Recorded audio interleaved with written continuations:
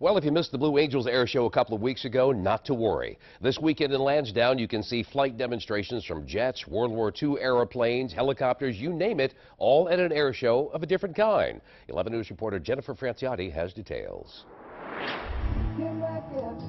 Good music and a little TLC. A lot goes into a hobby that's for the kid at heart.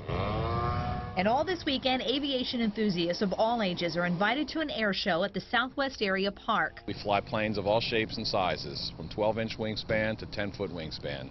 Helicopters, we have jets. The Southwest Area Park remote control modelers have been maintaining this county-owned property for 25 years. It even looks like a real airstrip, complete with windsock and runway, and pilots perfecting their skills.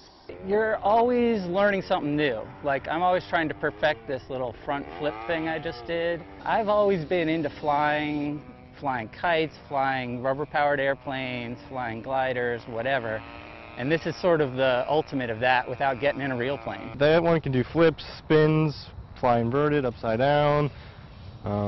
It's got about an 8-horsepower motor in it, electric motor, of course, 12-cell battery. It's about 50 volts running through that thing. Zach got into sport flying because of his dad, but Max Moxie is the one who gave his dad the bug, and the two built this World War II plane together. Our local hobby shop, we went up there and I saw these planes up there, small ones, and I got one and had some difficulty. We joined the club and then I just started flying bigger stuff. All this weekend you can see flight demonstrations and learn to fly yourself with instructors who make you look like a pro. You ready? I'm ready. All right, wait a minute. Pull straight back on. Pull back.